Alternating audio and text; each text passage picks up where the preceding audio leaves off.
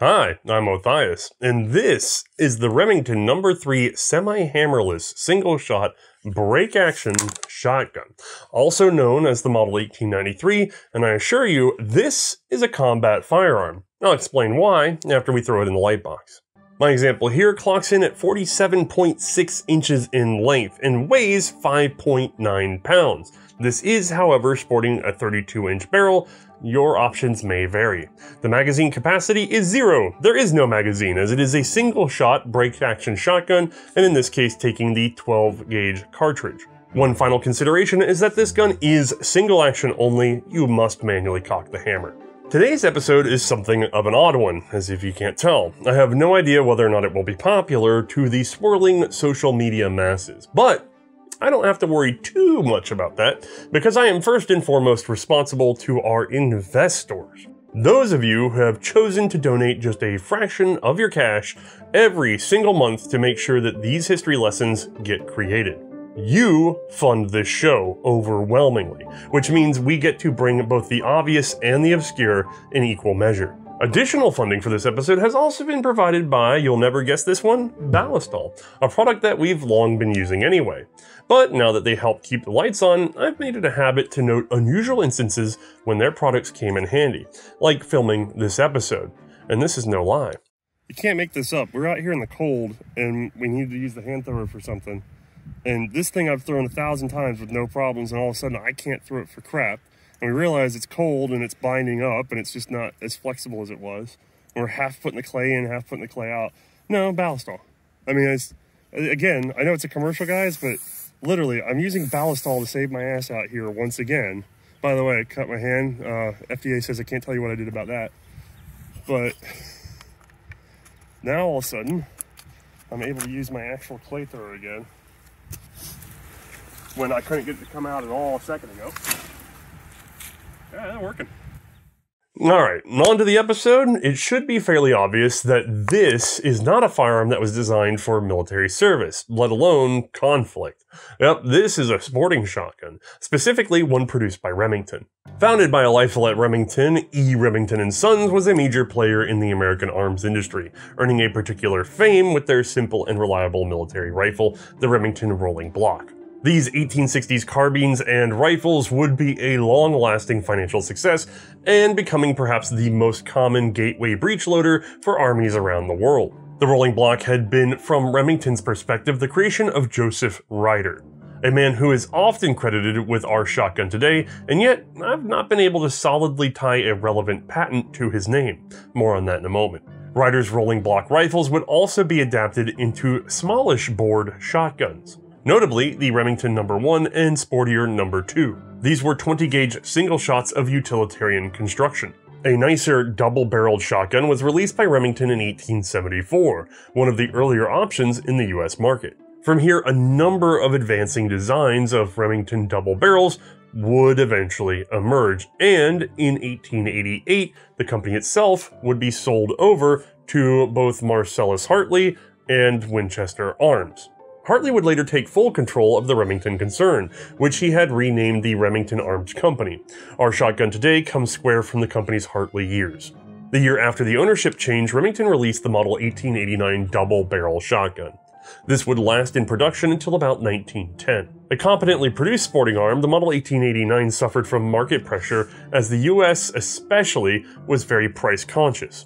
Competition from Crescent, Forehand, and Hopkins & Allen would have been enough trouble, but the Belgian producers were overtaking the world when it came to inexpensive double barrels, regardless of shipping and duties. Remington literally could not produce cheaply enough to beat the competition to the bottom, so they opted to punch up.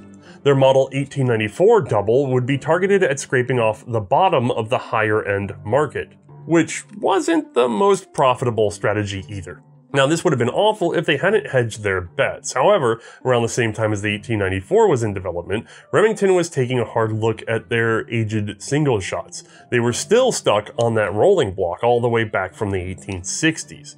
That needed changing. Now, like I said a moment ago, Joseph Ryder is frequently cited as the inventor of Remington's new single-shot break-open action. And I can find patent drawings for a few double guns that he developed around the same time. Unfortunately, These don't display any of the unique features found in the single barrel that I have here today. Instead, my gun is clearly an evolution of the James Purdy 1863 English patent that involved a locking bolt break action. Also featuring William Scott's English patented overlever of 1865. These two core features were a market staple by this point. As we'll see later though, there are some unique components in the 1893 Remington shotgun. Unfortunately, I've been unable to turn up any matching patents that would have been in the hands of the Remington company though. That doesn't mean they aren't out there, just that, well, commercial single-shot shotguns aren't something that we're very practiced on. Also, there's no patent dates on the gun itself, which is a little suspicious. With the exact lead-up missing, all I can say for sure is that this gun first appeared in Remington's 1893 catalog. Priced at just $10 and initially offered in only 12 gauge, in 1894, 16 and 20 gauge options would be added. These were expanded in 1898 to include 10, 24, and 28 gauge, but you had to pay $1 extra for those. The first deliveries of the 12 gauge were expected in September of 1893. But what was Remington offering? Well, let's go ahead and take a look. All right, we have mostly barrel, more barrel, there we go. We've got our forend, we have our receiver, we have, well, two levers, we'll talk about those in a moment. Semi-pistol grip stock, ooh, nice high comb, come on back, and a hard rubber, maybe gutta percha buttstock. Let's bring her on back and look at really the core of the action though, because I think you guys understand round barrel, I think you understand the rest. This is what we want to look at. At a glance, I hope you guys can see that this is a fairly simple, inexpensive single-shot shotgun for its era. Now, we have just the one barrel, no magazine, and it is a break action. We also are what Remington is calling semi-hammerless. That means there is an internal hammer, but it's not visible on the outside of the gun, and yet something is. So, let's look at it this way. Lever number 1 releases the action. It opens her up and boom, we can go on into the gun. From here, we can go ahead and load a cartridge. In this case, I have a dummy. So we'll put that in, close her up, and then we must, can't just pull the trigger, we must cock the hammer. So we pull on this guy, which acts like a tumbler, and boom, you might have seen the trigger twitch. Our hammer inside is now set up on that trigger, and then we want to fire the gun, we can just go ahead and boom. Now, the camera isn't running at the fastest frame rate, so you might have missed that, but watch this guy carefully. There's a bit of wiggle at the end. See how it can over travel and then comes back down? That's because this is an auto-rebounding hammer. We'll see it better in the animation, but essentially, the trigger and one other component are putting pressure back on the hammer to keep it from constantly keeping the firing pin indexed into the cartridge. That's good because when we break it open or slam it shut, we don't necessarily want pressure resting on the firing pin and therefore causing a discharge. This side lever actually releases a locking block that we can't see well just yet that is engaged on 2 points of the barrel. We can get a better look at it by going ahead and taking this gun down, which is accomplished very simply by pushing this button right here. And then we can just open up our action, tip our barrel down, and then rock her on back. Once we're clear, we'll see, well, you know what, let me zoom in a little bit. At the rear of the barrel, we just have a couple of simple components. Right here and right here are two, well, notches set into lugs. Those correspond with a locking block that we'll see in a moment that therefore locks in two positions on the barrel, giving nice firm support and keeping it from being able to open up when fired. The other component that we can see here is, well, this little pin here, and if I press on that, you'll see that our extractor comes out the other end. This happens very slowly, as a matter of fact, when we open the gun up. That's because of this little guy here. Again, a little bit easier to see in the animation, but opening the gun up causes this little foot to kick over onto this guy, which then pushes out our extractor. It does so smoothly and evenly, which means it is not an ejector. The cartridge is presented slowly, so it would be a bit like that. And that's all you'd get. No popping out, no flying away. You have to manually pull it the rest of the way out. This is a simple gun. Looking down into the receiver from above, we can actually see our locking block. That would be this shiny guy right here, which has an oval cutaway, and then this is the same block at the rear. We'll see this more clearly in the animation, of course, but let me just go ahead and work this lever, and you can see I'm able to retract the block, and then it automatically springs forward. Retract, spring forward. This is the locked position, this is the unlocked position, allowing the breech to tip. Right here, it's a little hard to make out, is our firing pin, and if I go ahead and over travel that hammer, she'll poke on out, but if I let off of her, she'll bounce back. That's because a combination of two springs are resetting the hammer back to a rebounded position.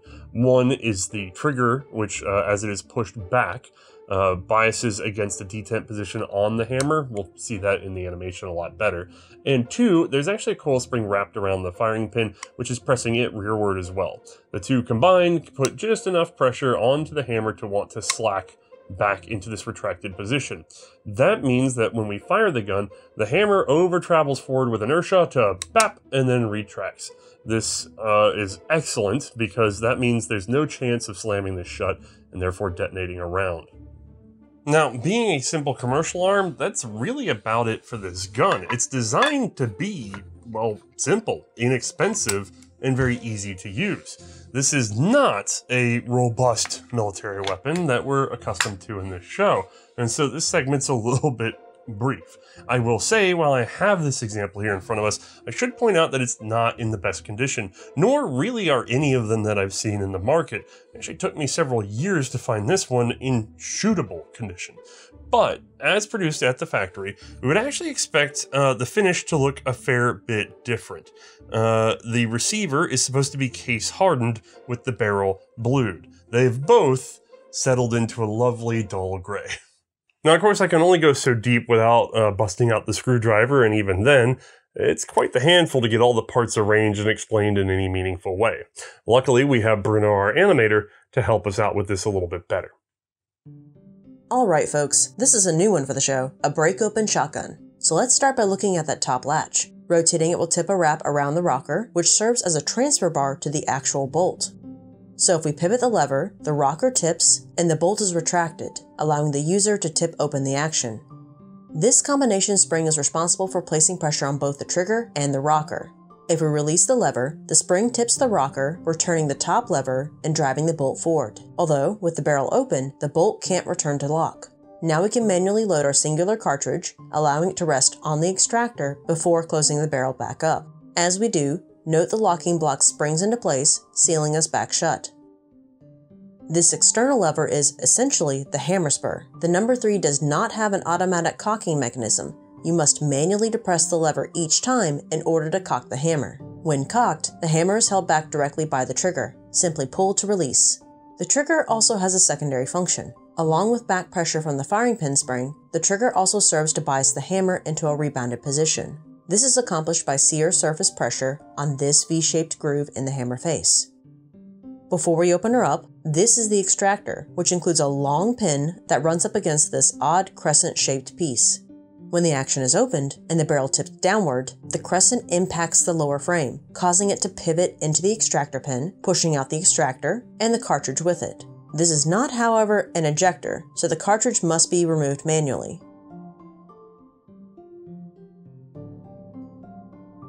Let's go ahead and shoot this thing, as it was usually put to work in the commercial sporting world.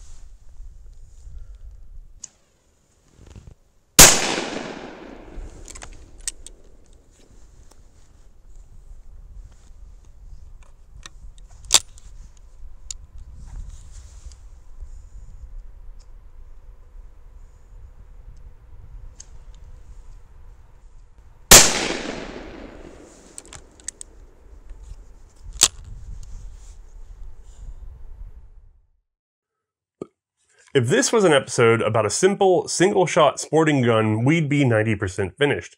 However, in the course of other research, I bumbled into an interesting story about this shotgun, one that I haven't managed to find written out by anyone else, at least in any detail. Instead, I find stray mentions of this gun in the margins of books that technically have a different focus. So most of the rest of this episode is going to be made out of an amalgam of these loose threads and some original research of my own that I've managed to loosely quilt together into a story. It will also take place almost exclusively in the Philippines, that is, of course, after American occupation. Alright, buckle up for an Othayus rundown. These are members of the Filipino-staffed but mostly European-officered Guardia Civil, a Spanish security force meant to help oversee their Philippine territory. The Guardia Civil was considered a very severe martial police force known for being heavy-handed and determined to get a confession. These forces would also be fielded during the Filipino Revolution of 1896, which is frankly a complicated conflict. In a nutshell, anti-Spanish, anti-colonial forces under the leadership of André Bonifacio started a revolutionary government, a general revolt against the Spanish, and attempted an attack on Manila. The Guardia Civil, however, interrupted that last point especially, and the revolution kind of spiraled. Ultimately, Bonifacio would be replaced and even later captured and executed by Emilio Aguinaldo, who would in turn lead the revolutionary forces. Although this ended in a truce during 1897, the war would go hot again in 1898, thanks to the American forces joining as part of the much larger Spanish-American War of that same year. While the US did bring back Aguinaldo and further fan the flames of revolution when the dust was settled, well, y'all know what the difference is between a Yankee and a dang Yankee? The danged one doesn't ever go home. And so began the Philippine-American War, which boiled over around February of 1899. By September, however, the US was able to recruit their own Filipino troops. These would initially be the Philippine Scouts, an army organization using Philippine soldiers and US officers. By November, Aguinaldo and his men were fairly deflated and switched to guerrilla warfare tactics. In March of 1901, he would be captured by General Funston. From there, he swore an oath to accept the authority of the United States over the Philippines and issued a formal surrender. He called on his troops to lay down their arms, but this wasn't entirely successful. Also in March, the US Congress passed an act permitting the US President the authority to establish a civil government in the Philippines, which would be formed in July, headed by William H. Taft as the reluctant civil governor. From here, things changed pretty rapidly in the Philippines, but for our show today, we just care about one organization, the Philippine Constabulary, which was established for the purpose of better maintaining peace, law, and order in the various provinces of the Philippine Islands. Then Lieutenant Colonel Henry T. Allen was designated Chief of the Constabulary, breveted to Brigadier General. His initial policy was similar to the Scouts. However, Filipinos could be officers, and 2 were appointed during the very first month of operations. In the early days, the Constabulary was an awful mess. The Philippine Islands are large, spread out, and full of various peoples and practices. Many regions are more remote than they might appear. Opposition might be organized or even erratic, and there were a lot of ways a guerrilla might flee back into hiding. Honestly, some of the best possible men for the Constabulary would come from the old Guardia Civil, but that was a fairly ruthless organization by comparison, making for some overzealous actors and disciplinary problems. On the other end of the problem spectrum, plenty of revolutionaries would try to join up just so that they could steal arms and ammunition and other equipment for their cause. The best the Constabulary could do at first was to ask for 2 reliable character witnesses for every man that might want to join. This limited recruitment at a time when manpower was desperately needed. All this is to say that it's fairly obvious that the Army was more than skeptical of this new civilian, natively staffed constabulary.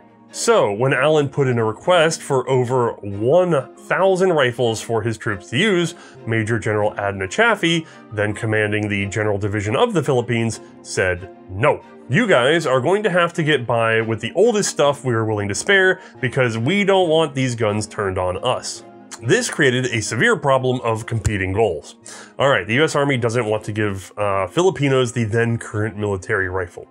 That would be, at the time, a small bore, flat shooting, smokeless powder repeater. So lots of shots from a rifleman that isn't easily given away by his muzzle blast. No, the Army wasn't going to have that. They wanted the Constabulary limited to black powder and short ranges. This, of course, conflicts heavily with the fact that these civil servants were expected to take on bandits and guerrillas who may have surplus rolling blocks or even Spanish Mausers. Now, in defense of that Army position, most attacks on the Constabulary wouldn't involve firearms. It was far more common that anti-colonial rebels hid themselves in the local population or directly in the brush along narrow trails. They could then leap into action with an inexpensive and more available blade, usually a kris of some sort. The rarer but most infamous type of determined Filipino attacker was the juramentado, a Moro man who had sworn to fight to the death, shaved his head, usually dressed in white, prayers, ritual, you get the idea. They regularly bound their bodies tightly, preventing any wound that wasn't immediately fatal from actually bleeding out quickly. Think of it like being pre-tourniqueted. The US Army had already discovered this could be a very effective strategy against their .30 caliber rifles and .38 caliber pistols. As we've seen elsewhere in our series, this would invite a return to the .45 caliber pistol cartridge. As a matter of fact, the Army and Constabulary would refield the Colt 1873 single-action revolver, both for its stopping power and frankly the inexpensive surplus ammunition on hand. As we've covered before, the Constabulary would also opt for the Colt 1878 in the same cartridge with some strange modifications in order to use that same surplus ammo. The Army would also reintroduce the .45 cartridge in their triple-action Colt 1909 revolvers, bought as a stopgap while awaiting the new service automatic. Okay, that takes care of handguns, but what about long guns? What can instantly stop a charging Moro, uses black powder, and won't be effective outside of 100 yards? Perfect! Winchester's fairly new repeating shotgun, available in both full-length and riot configurations. This is ideal. And I have read that there was an early order for 1,000 Winchester repeating shotguns from the Philippine government. I've been unable to confirm this contract, and it appears that it wasn't entirely satisfactory anyway. Likely the guns were not available quickly enough in such large numbers for overseas delivery, and even if they were, 1,000 would not be enough, as we'll soon see. They also were fairly expensive at that time. The Constabulary would have to reach for something available and affordable. The good old No.3 shotgun, which apparently was already on hand in limited quantities. Now, I have not been able to fully flesh out the service life of the Remington No.3 in the US Army, but I have managed to turn up a few clues, most notably a 1904 Ordnance supply manual assembled by George Lahrer. In this massive tome, some attention is given to our Remington, which was issued both west of the Mississippi and overseas as a foraging shotgun, a means by which men in the field could top up their food supply with fresh available meat. These were issued as a pair to each company or troop entitled to their use, with an allowance of 500 paper cartridges between them. These were divided unevenly into No. 4, No. 6, and No. 8 configurations. The report also lists the cost at which shotgun cartridges could be sold to men for their private use. That list includes both paper and brass shells, smokeless and black powder, which implies there were more options available than just the 3 types of smokeless paper cartridge. Moreover, there is brief mention that all ammunition shipped overseas was issued only in metallic shells, and this is where we're missing a key part of our story. According to Bruce Canfield's Combat Shotguns book, Hurley and Graham of New York show massive orders of Remington No.3s for the US Army in the Philippines starting in 1900. These would tally to some 5,450 in total. Some of the invoices also note that the guns were requested to be cut down to a 28-inch barrel with a new bead sight fitted. Hurley and Graham also later provided shotgun cartridge belts made specifically for the Philippine Constabulary, which might make you think that these guns were ordered for them specifically, but recall the Philippine Constabulary was formed in August of 1901, after the first 4,000 were already ordered. That means that there was some significant martial use before the establishment of the civil government. Now this is speculation, but they were likely intended to be mixed with regular arms as a stopgap solution to the aforementioned determined attacker problem. It also seems a fair few were issued out to officers, at least that's what's suggested by a little line in another 1904 report that I found. It lists various Army sales of arms, ammunition, and supplies to the Philippine civil government, and makes specific mention of two sources for the Remington shotguns: those repaired by the Army and sold to the civil government at a discount of 20% of invoice price, and those not repaired but turned over by officers who had them in use, sold at a discount of 40%. Only 100 shotguns were repaired at the 20% discount, however 1,604 were turned over from those in use. Moreover, this same document lists 25,439 brass-shelled buckshot cartridges, which means that they were on hand. We'll talk more about numbers in a bit, but as things stand, we now know both the Army and later Philippine Constabulary were using this firearm. The latter in particular was given black powder buckshot cartridges specifically so they could not hide their position in a firefight. Victor Hurley's book Jungle Patrol quotes an officer of the regulars as saying, "By no means arm the constabulary with smokeless repeating rifles. Do not arm them with rifles at all. If they are held to black powder shotguns, they will be infinitely less dangerous should they revolt. The smoke of the black powder shells will reveal their positions to Army sharpshooters." The Remingtons in service, by the way, were likely in that 28-inch barrel length. Although mine here is an original 32-incher, I guess it will have to do for May's second demonstration of this episode, the one with black powder buckshot.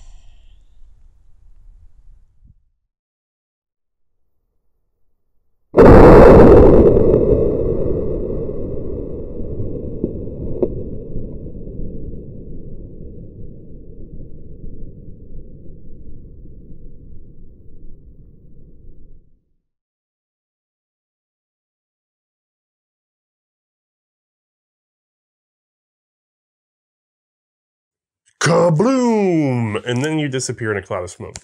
From what little data we have, it appears that these shotguns were at their most important in the very early years of the constabulary. Again, this was a time in which the government needed as many constables as they could get, but had very low trust in the recruits.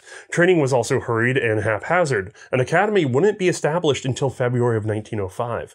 By that date, the Philippine Constabulary was also really receiving rifles. Our 1904 report lists 7,370 Springfield carbines in police or constabulary service. These were also black powder and single shot, but at least they had some range. 3,989 rolling blocks taken from the Spanish or rebels were also on hand. The Remington No.3 though still clocked in at second place with 6,448 in total, although only 643 were listed in the field with the constabulary. 3,429 were in inventory in Manila, the remaining 2,376 were in service with the municipal police, which you might note have only these, rolling blocks, and Colt revolvers. As a matter of fact, it seems the shotgun remained important to the municipal police force beyond the years it served in the constabulary. A separate report, again from 1904, lots of writing in 1904, makes specific mention of the Springfield trapdoor carbines. These were reported in the constabulary as greatly improving morale, being found superior to the rolling blocks, and especially the shotguns. The same report, however, had an interesting backhanded compliment for the municipal police. The municipal police are not so entirely worthless as they are generally reputed to be, and many instances can be cited where they have rendered most efficient service alone or in cooperation with the constabulary. Armed with a most improper weapon, the Remington shotgun, they have in several instances taken desperate chances against bodies of bolo men that would serve to cause a force of constabulary to move with more care. with the later firming up of the Constabulary and the municipal police into a reliable and trustworthy force. The limited range and slow loading of the Remington shotguns were no longer both a curse and a blessing. Without the latter, they would be replaced by trapdoor carbines and eventually modified Krags.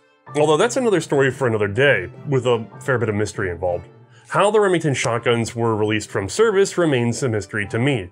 I'm unsure if they were sold surplus or, as was common in the Philippines, simply destroyed by being thrown into the bay. I have never seen nor heard of any of these marked in any way that would indicate ownership by the Philippine government. Alright, with the government use cleared up, well, as much as possible, let's talk overall commercial numbers. The No.3 would be produced until 1902, being replaced in 1903 by the improved No.9 shotgun. This sported a proper ejector and a removable hinge pin for takedown. Some few of these would also enter US Army use as a foraging shotgun, although not in the Philippines. Total production for the No.3 is a bit difficult to prove out. Working from incomplete records and known examples, Larry Goodstall estimated 87,850 in total. This is made more difficult because the No.3 and No.9 share the same sequential serial numbers, with intertwining serials in the 90,000 range. While the No.3 did fairly well in the market, it was mostly hindered by its price, $10 for the standard 12 gauge at a time when a similar gun from Crescent Firearms sold for $6.25. It appears the Remington reputation, however, had kept it afloat. Alright, that's the story as I know it so far. Patchy, but stable for sure. And I am pretty happy to shine a light on a rather unusual martial firearm, chosen specifically for being just bad enough, and yet still effective. Although we should probably let May be the judge of just how much confidence this thing inspires. So let's go get her opinion. I want to play Duck Hunt. Yeah, I could see that. You've told me about Duck Hunt before. They don't let you shoot the dog, right? What do you mean? I told you about Duck Hunt? Yeah. You haven't played Duck Hunt? No, I've never played Duck Hunt. Everybody's played Duck Hunt. That was a little pre-me before I was onto the video game. The Nintendo 64 was my first game console set. And then eventually I have my own Atari. It's sitting in the den, but we don't have a TV. We have an Atari, but we don't have a TV.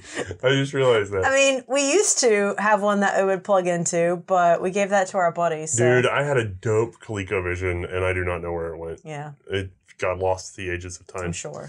That and a Commodore. All right, so we have a Remington No.3. Single shot. Also known as the model 1893. Actually, if you look for these online, a lot of people don't know what to call them. Really? What do they call them? Well, they call it the 1893, but then they'll call the replacement No.9 the 1893 when it's not. It's more like a 1903, but they never call it that. That's weird. There's a lot of confusion around this gun. Yeah, I can tell. You check listings online for them for sale or something, right? Mm-hmm. And again, the No.9 will be marked 1893. The No.3 will be marked who knows what. Like, it's all over the place. Mm-hmm. So technically, this is a Remington No.3, mm-hmm. a single shot break action shotgun. Thank you. Let me give that over to you. Yes. Now I have it. Now, as someone who has shot both shotguns and military service rifles of this period, true. How are we feeling ergonomically when we're handed that gun? Well, this is my first time, I think, having a lever doodad that we've shot for the show. Yeah, lever opening. Yeah, lever opener. So it's different. Okay, kind of cool. Yes, that obvious single shot. There's no magazine. There's no magazine. There's no magazine. Okay, so I've got one shot to make it count. All right, cool. Makes we've sense. been there before on this show. Mauser 71. And then I load it up. Nothing happens. Why is that? Oh, that's right.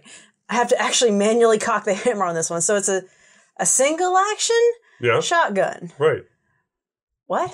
Yeah, that's fine. Yeah, okay. Spoiled, but sure. It's different. I'm not look used at me. to that. I'm a modern person who has to have my gun do all the work for me. You said compare it to all the previous ones. That's fine. Keep going. Previous ones were not single action. The previous ones were not single shot only. They had mags and the hammers just operated whenever I Wait, we're talking about shotguns or are we talking about rifles now? Oh, I'm sorry. I thought we were talking about shotguns. Okay, keep going. I'm just making sure we're clarifying because we haven't really filmed... Well, we filmed... Shotguns we filmed for the show are what? Like the Winchester 97 pump action? Yep. Remington Model 10? Yep. That's it. No, we haven't filmed a lot of shotguns. No. We've handled, a lot of people haven't seen the footage, but we have handled a Burgess folding gun. We have, yes. Although I don't think they've seen that footage of me shooting it. I think they've only seen you shooting it. I don't know, but we've had footage of it on the channel that has kind of gone under the radar, which is now being shown on this episode, I guess. Mm-hmm.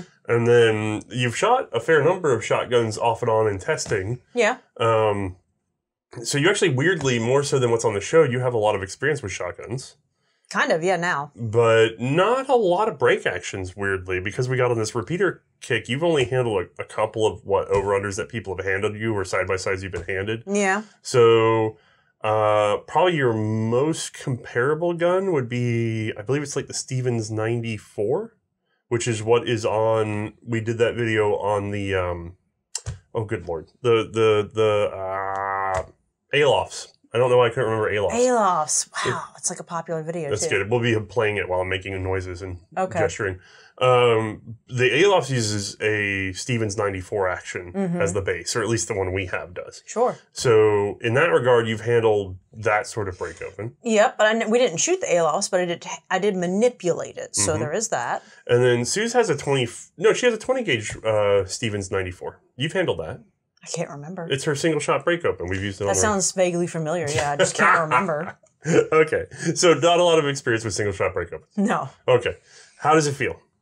Well, the lever on this one feels a little bit flimsy, so that's a concern that I had from the initial get-go. Because I thought, oh no, does that mean it's not sealing up properly, or it will accidentally shoot itself open? No, that is not the fault of the gun, actually, not as designed. Really? So if you look at our animation, there's that combination spring for the lever, and the paddle part of it that flexes on the lever, well, indirectly on the lever. Sure. That paddle portion actually snapped off on this gun long ago. Oh. And some shed-based genius got a hold of A man with a shed can do a lot. He got a hold of some spring stock, but it's a very complicated shaped piece, right? So this genius, which I frankly admire, managed to fit and grind down a screw and nut and drill a hole through the replacement spring extension and the base of the combo spring. Sure. And he's bolted together a spring extension in there.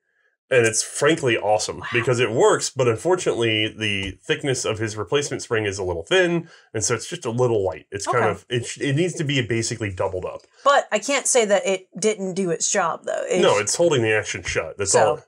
That was the only concern I kind of had in terms of flimsiness and appearance or feel on this guy. Otherwise, cocking the hammer, it's actually a pretty strong spring in there, and you can over travel it just a little bit, but it does spring back into place. Definitely, obviously cocked when it's pushed down. Okay, cool. Right. And I believe I can actually let this down without it being too big of a concern. Yeah, you can open the action and decock the hammer, which is a very safe way to be able to handle this gun. Pretty convenient, actually. I like that. So if I'm just like, oh no, I don't really want to fire it right now. Okay, I can lower it on my own. Cool. The trigger. How do you feel about the positivity of that hammer, by the way?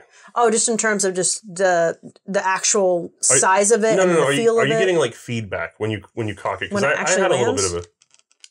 You can hear it click, but that's when I know. I can't feel it, though. It's very quiet to me.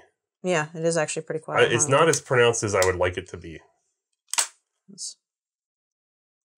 So my mic can pick that up, but it is a very quiet one. You're not wrong. Yeah. It doesn't... I wonder if it was better new, but to me personally, I find it a little not clicky enough. I would like to hear a more pronounced, like, tonk in there. Yeah, I'd like that or a positive feel against my thumb or something like that whenever I'm pressing down. Especially because there's no half cock on this. No. So if you get almost to that position and then slip your thumb off, it's going to go boom. Oh, it could. Yeah, you're not wrong. Yeah. Okay, that's a good point. I never thought about that. I'm glad I just positively pressed. I'm rather down, just like, and I push all the way down and I pull. I did notice, I guess maybe subconsciously I might have thought about it because I did kind of ride the hammer a little bit after I knew. Oh, yeah, definitely. So I had to just test my own theory. So I'm right here. Yeah. Let me get that down. So I'm right there and... Oh yeah, definitely. I could discharge this firearm just by slapping that. I did notice though. Which means you can fan the hammer on this. This is a fannable shotgun. Wow. Although it's a little awkward because you only have the one shot, so right. It doesn't really come in handy. No, but I was trying to say I did kind of maybe I subconsciously was worried about that or not positively engaging the hammer all the way because I did ride the hammer all the way down and made sure when I was lifting my thumb back off of it that it was staying in place. Yeah, and we might be making too much of it, but if you think about it, if you're carrying this decocked, because that trigger is very light, and so if somebody comes at you and you have to cock it and then aim and fire, if you're in a hurry and you slap off that, you could just discharge. Mm-hmm. Or, you're driving onto it really hard because you're trying to make sure you don't have that problem. Right. But you don't feel, there's no way under pressure you're going to feel that click. Mm-mm. Or hear it. Right. Well, you can't feel it already, so you'd have to hear it. Right. Nope. That's a little scary, isn't it? Yeah, I don't like that. So anyway, I'm sorry, I overrode you on the trigger. No, you're fine. The trigger itself, it didn't really feel that heavy. Like you said, it actually was a pretty light trigger, so that was kind of nice. Yeah. There really wasn't any travel to it. It was just releasing the hammer striker, I guess you would technically call it. What you looking for? I'm looking for that snap cap we had. I was going to let you try the trigger again while we were here because I didn't want you to have to fear tearing up sure. Yeah. So this is a dummy rubber-tipped or rubber primered snap cap. Thank you. Yep, and then just cock it and give that pull. Just double check that trigger. I don't know why I wanted to ride the hammer. No, yeah, there's like nothing to that. Yeah. Single stage. Yeah, single stage, no travel, very light. Honestly, it feels as if there's no way I would ever consider carrying this with a hammer pre-cocked because there would be a definite concern of even just bumping it on the side would even potentially cause that trigger to pull. Now, the first way we shot this was birdshot.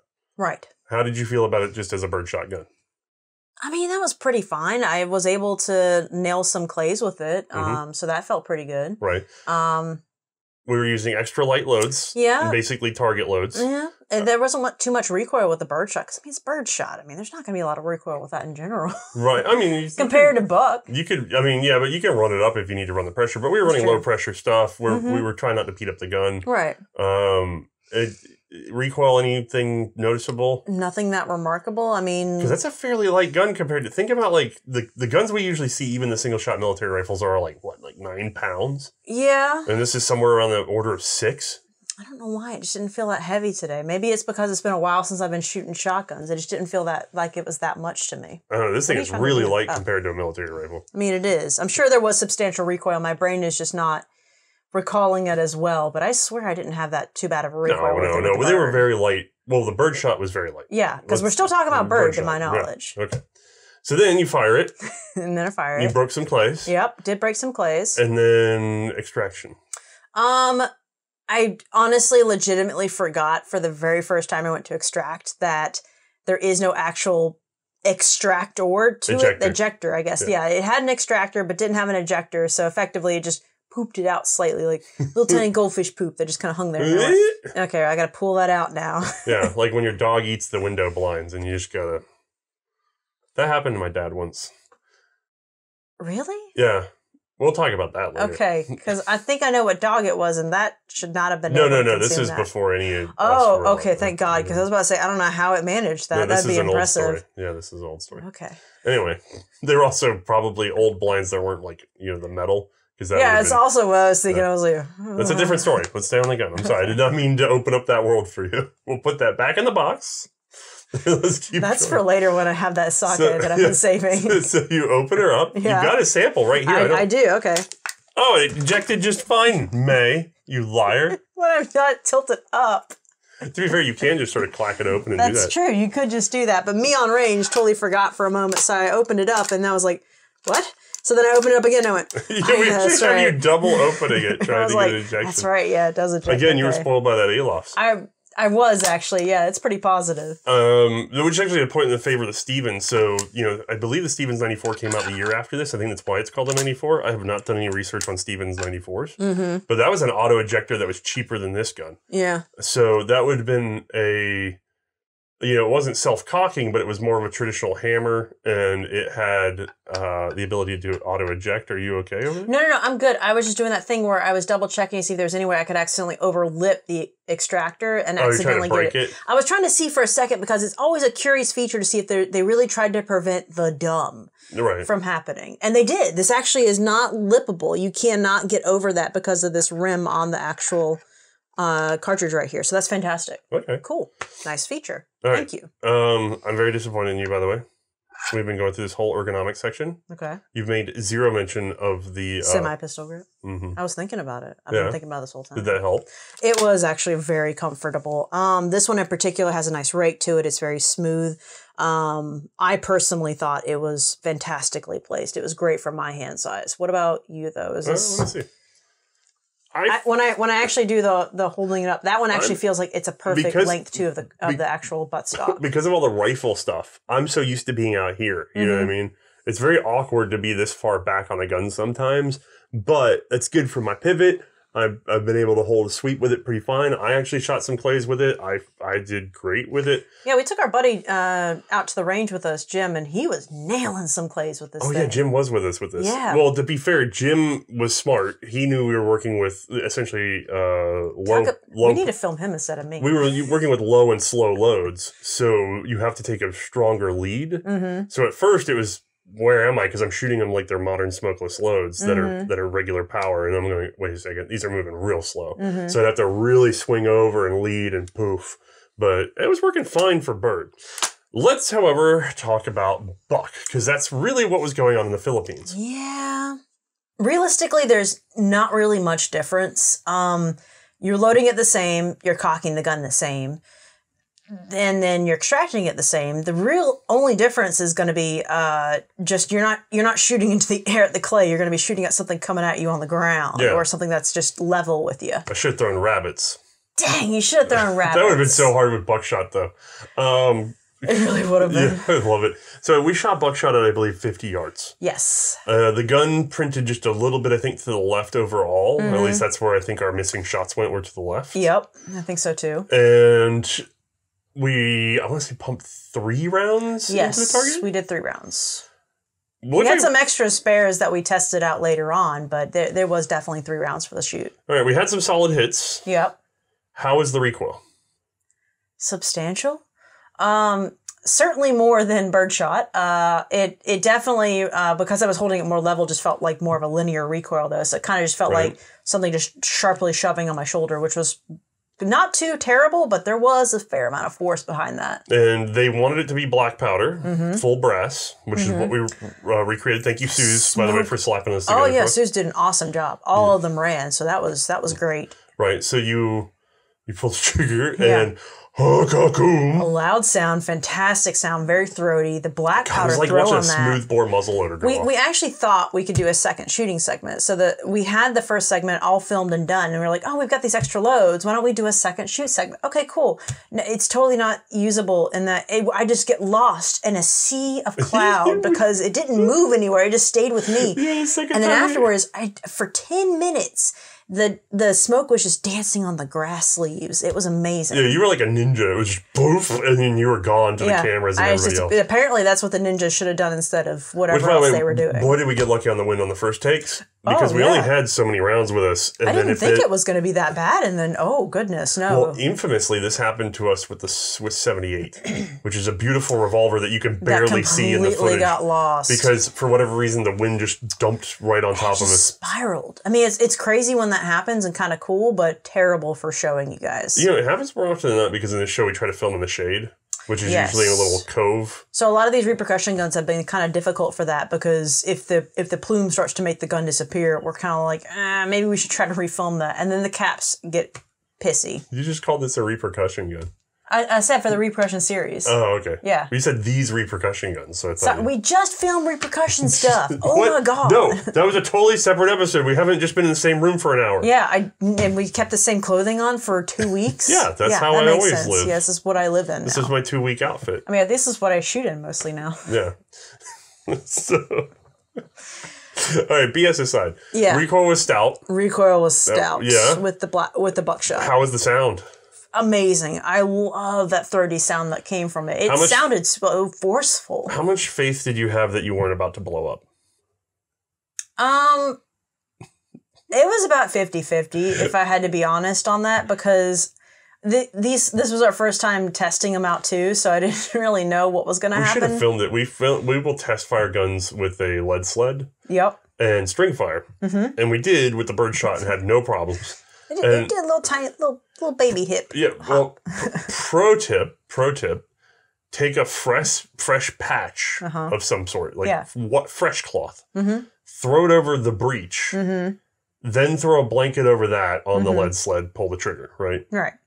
That way the blanket holds needs to be weighted the piece of thing. And And when we did that with our little patch, we actually ended up with this powder burn. That was like right along a the breech. Perfect line. Just perfect. So it showed to me, I was like, this thing's not gas sealed at the moment.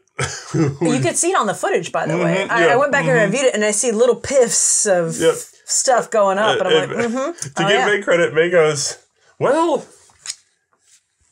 no, that's probably all right. I was like, I can't see it going back and over. And it wasn't. It literally was just going straight up. So that's fine. Yeah, nothing shook loose. No. So it's fine. If the sled could handle it, so could I. Okay, that's fine. That was my reasoning. That's not how it works, but sure. Yeah. So not a lot of confidence. However, hits on target? Hits on target. I can't argue with that. How are those slightly to the left? That was interesting. I did aim a little further right for my last shot, and I still...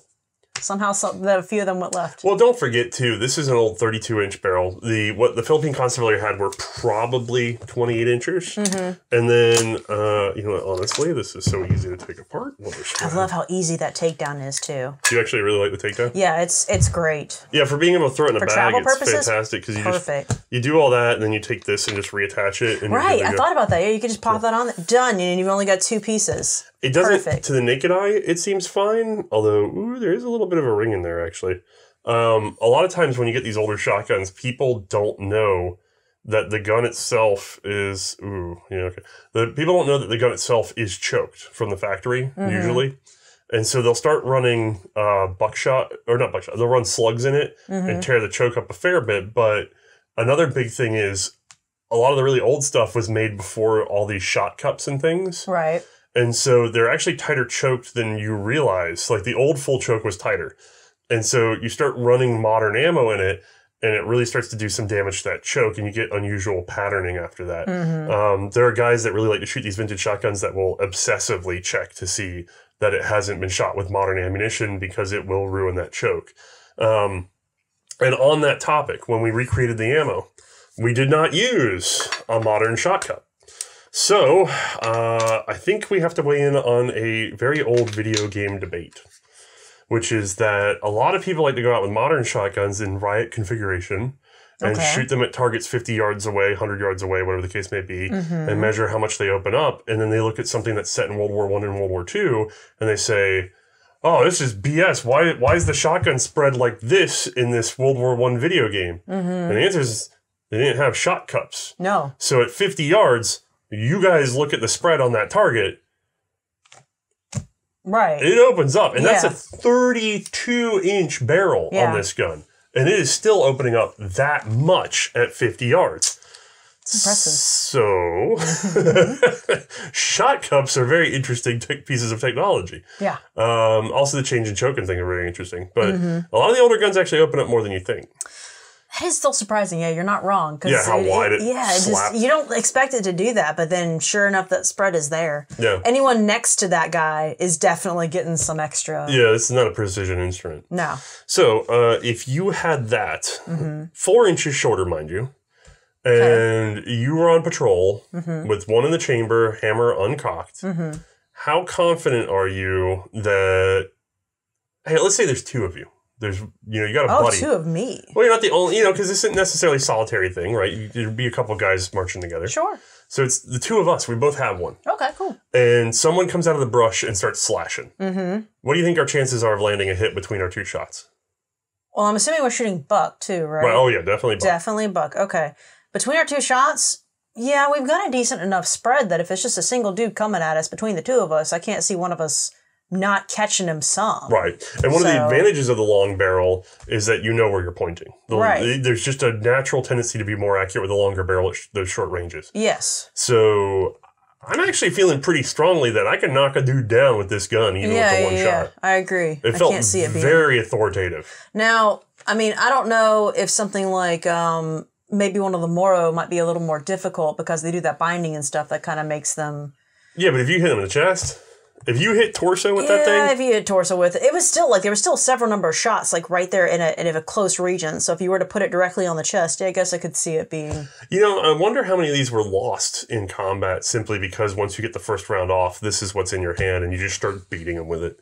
I mean, if I ain't worried about it. I'm going to break the gun. I don't care. I'm just going to be swinging it. Right. No, if they're right on top of you, Are you going to take the time to try to unload and reload and cock and then go? Oh, yeah. No, probably not. Unless you just go in a circle, like running around each other. You shoot. It's like a firing line. Yeah. But it's like a 2-man firing line. It's like, your turn. But there are actually, I didn't go into too much detail on this because we did mention it somewhat in other episodes. Mm-hmm. If you do some digging on numerous reports in the Philippines, on especially the Juramentado or the Moro in general, they'll talk about these determined attackers coming in. And I have repeatedly found accounts where the guy will get in there and manage to slice up or kill like 1 or 2 U.S. soldiers or officers. And then there are multiple stories that end with, and then dude number 3 dropped him with a shotgun blast. Right. They never say what shotgun. And people usually assume it's a Winchester. But chances are, statistically, those stories are this gun. Which is that, by the way, you're not prepared. You're just you're hanging out. It's Tuesday. All of a sudden, all hell breaks loose. Homie's already dead before you know what's going on. Right. And then next thing you know, this thing, like you saw May with that boom and smoke, and whatever it is just falls over dead, and you're going... And it's over. It's over as fast as that happens. It's an instant kind of situation. That is wild. Mm-hmm. Now, it's time for the curveball. Okay. Are you ready for the curveball? Maybe. This with the buckshot. Or a Peabody rifle. Peabody rifle also has a manually cocked hammer, single shot with a quick action to open and get in and out of there. Yep. So realistically, it's going to depend on the scenario is the problem. Because if you're thinking about it, the Peabody, it's going to be 43 Spanish. Is it not? That'll be better for longer ranges, that kind of thing. However, if it's like against someone like the Juramentado, I'm going to want something like the shotgun because it's going to have the actual spread for capturing someone that's right up on me. I mean, a single shot miss with that in that kind of a scenario would go poorly, but if I don't hit directly on target with this guy, it's still possible it'll still peg him because you got a bigger spread at 50 yards than I do. So long ranges, sure, I'll take the Peabody, but shorter ranges, I'm gonna go with this guy. I guess it just depends on what my role is essentially. I've actually issued you an interesting conundrum too, because this is not an unusual thought for them at the time. Right. I did the Peabody because it's so similar in the sense that it has the offside hammer, although yours is like the tumbler over there. And then I've got this lever down here, but you've got that lever up there. Right. So very comparable. But the cartridge, it's 43 Spanish, the way this one's put together. Well, that's actually what they were up against a lot of the time. And it's also what they had an option to use a lot of time because those guys were working with, now this is an Argentine variety, not a Spanish variety, but it's going to be similar enough if I can, bonk. They're working with these. The wall is real. Yeah. So this is an Argentine rolling block, but similar, almost identical construction, except for it probably would have had a firing pin safety and it would have had a different Knox form. You get the idea. Sure. So your enemy has maybe these. Do you want that? Not up against that, no. I'm probably going to want to go with the Peabody option. Yeah, you've got multiple hundreds of yards of accuracy with this. Right, exactly. Completely ineffective. Or with a rolling block option, yeah. But you have the choice to be issued this. And you're walking down the, jungle path. Jungle path. Right. That's the game. And feel the weight difference, too. Try swinging that barrel around by comparison. Oh, yeah, no, that's a lot of weight difference. And this would have been shorter at the time than it is now. Right. So these things are light. They're balanced to the rear. They're designed for swing. This, here, let me take this guy. Like that's more designed for rapid acquisition. Don't knock anything over, but just give that a swing for a second. Try to swing on a moving target coming at you. Right? Nah, it's still definitely a lot more difficult. Try that one. This one's just better for pivoting with. Yeah, that's way better. Isn't that wild? It's just a difference of what I'm going to be doing, I guess. If I'm on maybe tall wall guard duty, I'm going to want something like the rolling block. Yeah, definitely. Versus if I'm traveling around, I'm probably going to want something that's, going to have that spread, going to have that lightness to it. I'm going to be honest with you. If I feel like my threat is under 50 yards. This guy. 100%. Somewhere around 75 yards, it gets a little bit iffy. Yeah, no. I would agree. But by the time you're out to 100?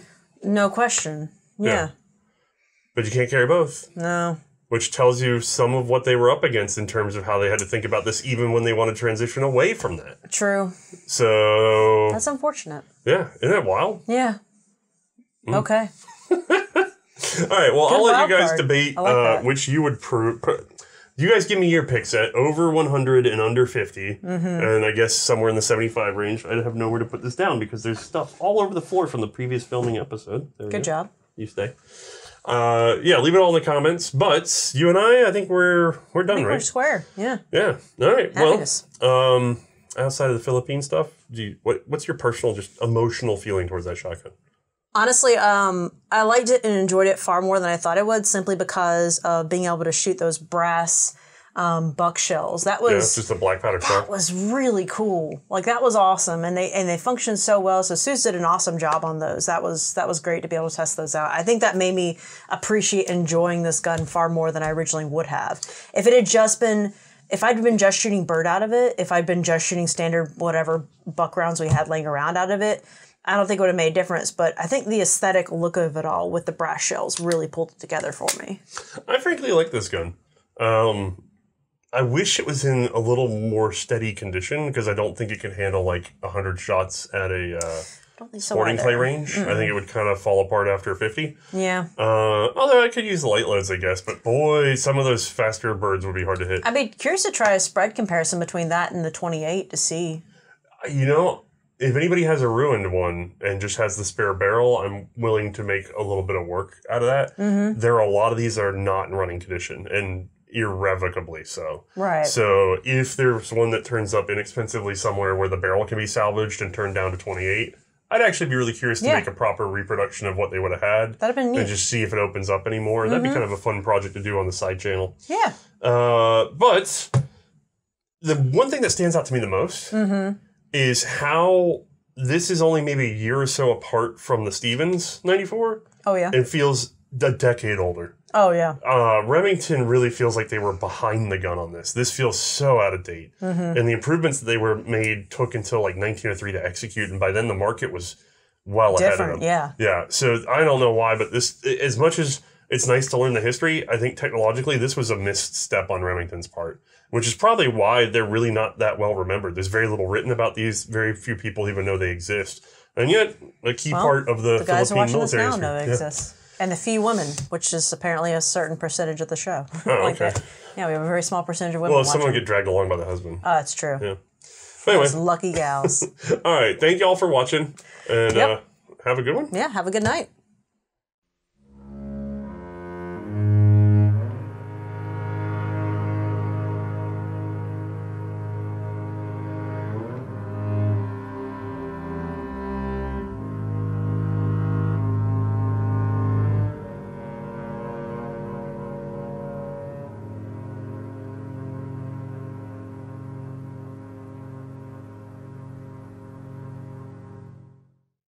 The only thing I really put up on Patreon was a link to the Sasquatch video. Otherwise, I haven't really shared a bunch of it. I think I shared the BSA one, the Raylock. Keep an eye on that. I'm going to try to put things in there because I don't have to worry about that channel being wiped out right now.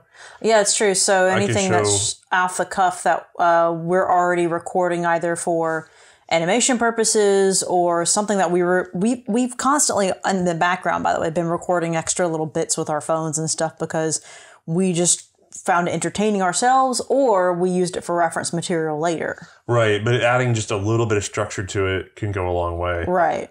I learned it's not too difficult to headshot pilots in bombers and whatever the other big plane is. I forget what that one's called. However, I got 2 in one map this morning, and I got accused of being a hacker, and it's not true. Because you just kept shooting them out of their planes? The bomber kept flying really low. It was on that Monte Grappas map. And you know the one I'm talking about with the hills? And he just flew over twice really low, and both times ping, and when the plane went down the second time, he started screaming hacker. And I've got a Martini Henry. I'm just going to put a 450 through. My favorite was someone else commented. They were like, she can't be hacking because her score is shit. I'm a little proud of myself because I was reading through the material, and it turns out that that's the second pattern of sear arrest, or of tumble arrest. Uh-huh. The first pattern which actually got into the guns and had to be yanked back out after however many were made. Yeah, you were telling me about this. Yeah, they were inerting. So they had a chance of smacking the butt hard enough to discharge the firearm, and I went, well, I guess that's why that cut was there. Uh-huh. And I was like, I'm a little proud of myself for figuring that one out before it even got, you know, I didn't know, but I was like, God, it's almost like that's what it's for. Yep, that's what it was for. Okay. Double-aught 9-pellet buckshot. These were initially plain paper-cased cartridges, but they did not weather well in the field. Moisture caused them to swell, and repeated loading and unloading wore them down much faster than brass ammo. So the Army would order that, which was more expensive. However, few would arrive on the front lines before